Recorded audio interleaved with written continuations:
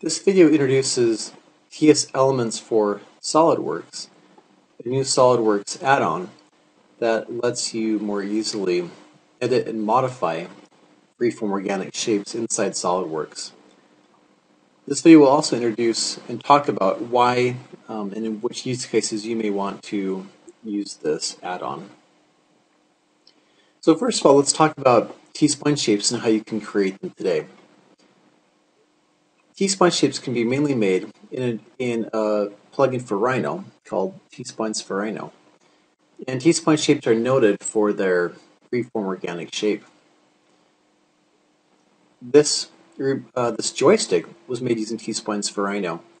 And for help about how to make this joystick and other models, then go to our website, tsplines.com, and you can look at tutorials. You can also look at webinars.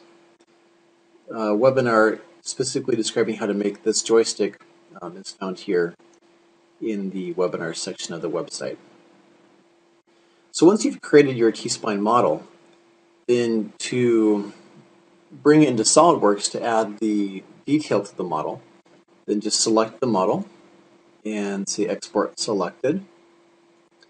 And what you'll want to do is save it as a TSM file.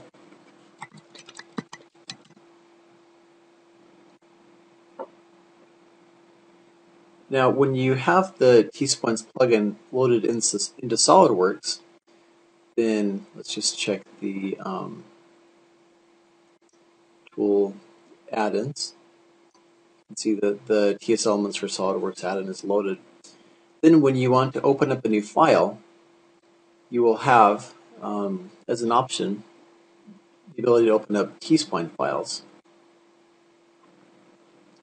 So the one that we just made, TS joystick, is here. And you'll see that it opens it up as a surface or solid body inside SolidWorks. And with this inside SolidWorks, then you can edit the T-Spline feature by clicking on the Edit feature, and then be able to move the T-Splines control points, faces, and edges of the model.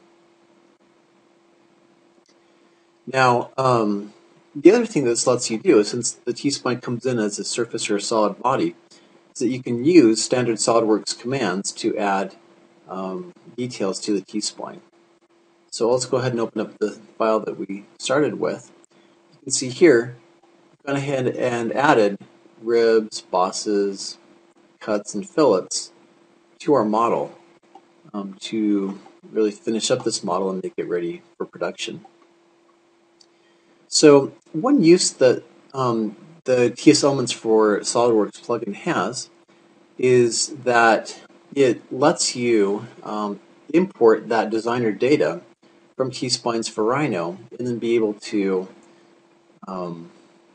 edit or to go ahead and add the mechanical details to the model while still retaining control on the T-Spline surface. So say we went ahead and got this joystick to this part, rapid prototyped it, and then actually felt it in our hands and discovered that really the contours of this model were not quite on.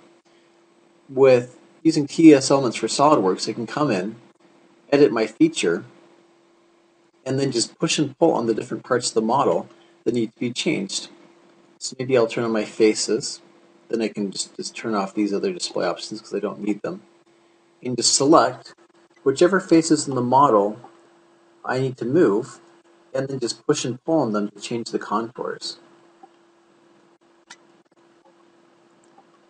The T-Spline surface remains curvature continuous throughout nearly the entire model. There's some points that are tangent continuous, but in general the whole surface is curvature continuous. What that means is that the model will stay smooth after I make those tweaks, and then the features should go ahead and update if I haven't tweaked it too far. That ability to rapidly change the overall shape of your model is one of the strengths of T-Splines. You can see all of my features were able to be rebuilt after those tweaks. Another benefit of T-Splines is that by importing that designer data directly from T-Splines for Rhino, then the designer retains more control over the overall shape of the model, while the engineer doesn't need to waste time trying to get everything curvature continuous and as aesthetically pleasing as what the designer's made.